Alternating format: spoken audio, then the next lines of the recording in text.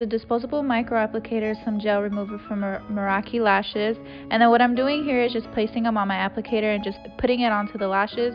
As you can see here, I wanted a little bit more, so I just grabbed my whole glue remover and squeezed it all along the lash line to remove her lashes. And here, as you can see, I'm just pulling apart the lashes. I'm just breaking that bond basically. I let it sit for a little bit and now I'm just pulling off the lashes. It should come off really easy after you've let it sit and basically marinate for a little bit. So here I'm just, as you can see, pulling apart the lashes. As you can see, a big old chunk here.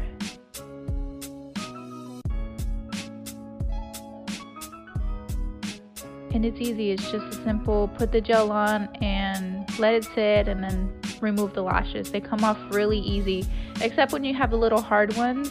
I do go in with my tweezers and pull it off. And I use my Boss Made Minx shampoo or cleanser or whatever you want to call it, and I just kind of just squeezed it on the eye, and then I'm taking my brush and brushing it along the line, and then I'm cleaning it with just a regular napkin, trying to take off all of the cleanser, brushing it through and drying it off.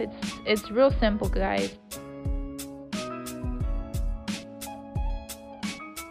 And then here I'm just taking my napkin and wiping her eye and making sure she has nothing left on her eye so it doesn't burn or feel wet or feel anything. Here's all the lashes I took off, and here is the final result of her removal.